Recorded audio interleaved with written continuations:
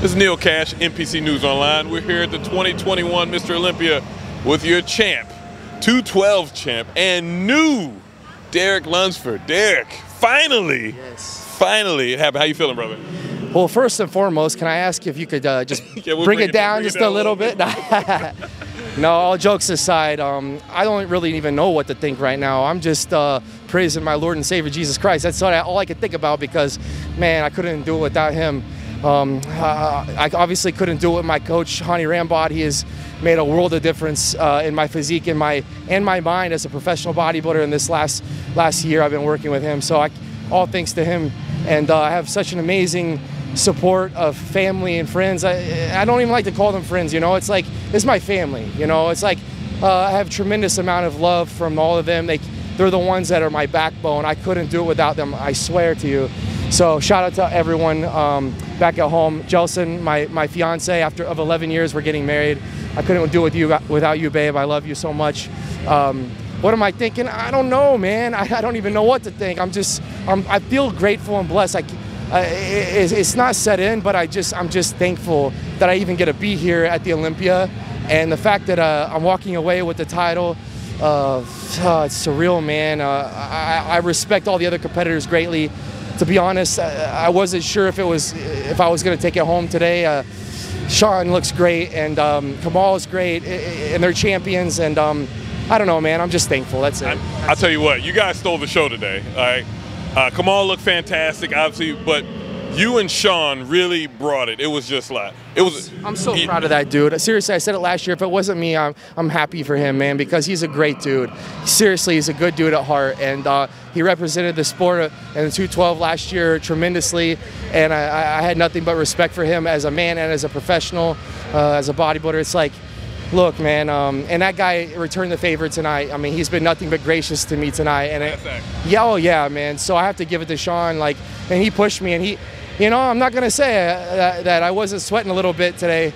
Maybe not sweating here, but I was sweating a little bit after prejudging because I knew that guy brought it, and I'm so proud of that dude too. So. All right, so let's give a little recap.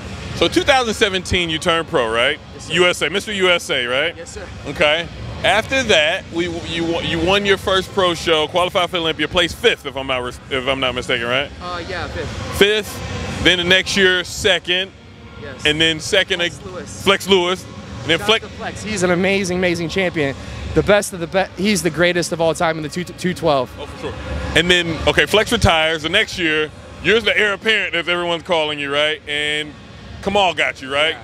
Kamal looked great. You slipped. I think I got myself too, though. Let's admit, because you know, the last couple years, I just wasn't me, man. I knew I wasn't me, and I was focused on things I shouldn't have been focused on, and I should have just been focused on myself. Kamal, yes, yeah, he definitely won that year, 2019. He was a deserving champion that year. Sorry to interrupt you, brother. No, you're fine. So then that brings me to 2020. You dropped, right? You dropped to 4th. So then this year you come and bring an incredible package. That's what I was getting at. What changed? Like I said, I've been working with Hani Rambod since last year. Literally was talking to him like right here actually last year. I think it was this right here, this setup.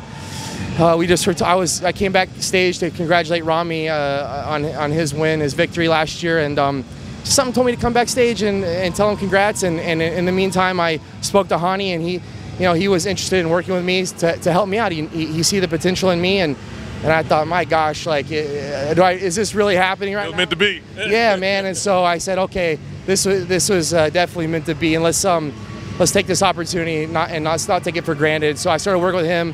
He changed things tremendously this year, physically, mentally, as a professional bodybuilder. I got baptized five days ago, and that's been another big thing. Is, like I said, my family at home, they've definitely kept me grounded and kept me spiritually strong too. So spiritually strong, physically strong, and mentally strong. All right, so what's next for you then, Derek? So like, now you finally got the title. Yeah. What are you gonna do? Well, looking at Hani Rambod right now, I have to. You know what? Bring him in. Come on in here, honey. Yeah, you get going in. Come on in. I'm gonna have to talk to him about this one. You know, so he's asking. What's next for Derek, honey? You know, what's next for Derek is he wants a nice all-you-can-eat buffet because this poor guy can eat more than Jay Cutler, Phil Heath combined. That's probably true. Yeah, you know, yeah. Don't let the hype fool you. All right, so question for Hani real quick. So, obviously this year, game changer for Derek's physique, right? He looked night and day better. I mean, how was it working with Derek? It was absolutely insane because we had 2 less months from the Olympia to Olympia. We met literally 10 feet away from where we're standing right now, right across the way. December last year. Yeah. December. So we hooked up here. Sean Ray, a couple of others. Who else was it? Tarek Gandhi, I believe. Yeah, Tarek. A couple people were like, hey, you need to get a new coach. And then he came up to me. And again, a lot of people come up to me about coaching. But then I said, hey, man, here's my number. We can talk in a couple weeks. And he followed up. And then it was a really cool conversation. And on top of that, he was looking for a new sponsor. So it ended up kind of just working out. But I said, look, man, I'm an asshole.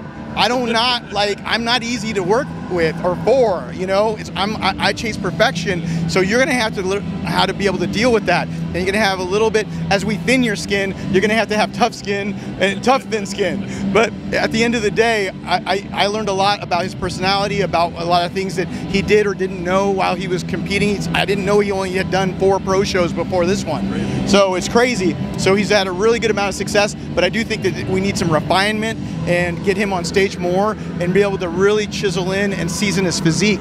But with him getting together with me in Dallas and me in California and training with me and showing me that he is willing to put in the work and putting the efforts, cross his T's and dot his I's, I was convinced that he could take it to the whole other level and possibly win the show. So I said, hey, look, at the end of the day, you got to do the work. I'm not going to be with you 24/7. I'm not going to watch when you're dieting, whether you're cheating, whether you're doing less cardio or not doing cardio or not doing those extra sets or reps. But in the end, he did every single thing I asked him to do. So obviously you two are a great team now, right? There's been rumblings of Derek moving up, right? So I know it ain't no secret. Everybody's talking about, hey, he needs to move up, he needs to move up. Well, now he won, though, you know, so it kind of changes things a little bit. So what's your response to that? Should Derek move up or not? Yeah, I think it definitely changes things because now we want to be, you know, once the champ, you want to keep the cat, you don't want to be, you know, continue to keep being the champ. So definitely would say that the odds are in favor of coming back for this title again. So right now, you know, if there was an issue with size, conditioning, whatnot, and we couldn't be able to nail it under the 212, then there was a high possibility we'd move up and see that different package, a different look that we'd like to generate so that we can get a more impressive finish. But at the end of the day, with what the judges liked and what people have been clamoring about this new look, I think we can get it even better, work on some body parts, and I already know exactly what I want to work on. And for me, actually, to go off of that, as the athlete, you know, I've always wanted to go open. Don't get it mistaken. But at the end of the day, I trust in Hani, and I know he has a great plan for me. And so, to be honest with you, I just keep telling him, like, all I want to do is just keep getting better, whatever that means. Whatever I need to do to just keep getting better, I'll do whatever it takes. I've always done what it takes. He knows that now, you know, and yeah, that's it. I just want to be the best bodybuilder I could possibly be. That's it. It's awesome. Well, congratulations, both of you guys. Whatever, Hani, here's another one. Here's another one to add to the list. 20. Goat talk, folks. Goat talk. All right. Any last words you guys want to say? I just want to say thank you, everybody that's supporting bodybuilding, even during COVID. Thank you so much. Thank you, Mr. Jim Mannion, for keeping everything moving in the right direction and growing this industry. Thank you, Tyler. Thank you, JM, the whole Mannion family, as well as Dan Solomon, Jake Wood, everybody, the NPC organization, the IFBB Pro League. I wouldn't have a job if it wasn't for you guys, especially you, Big Jim. So, again, you get the last word, brother.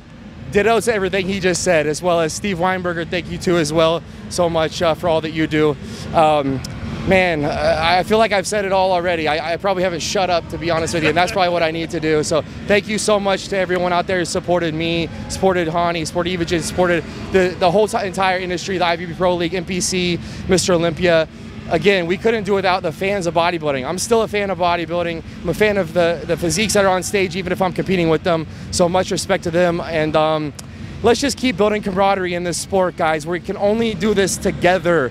It is a competition on one day, but ultimately we should be doing this together. So let's come together, let's support one another, and let's all keep getting better every day. Derek Lunsford, Hani Rambot, Neil Cash, NPC News. We out. Hey, congratulations again, brother.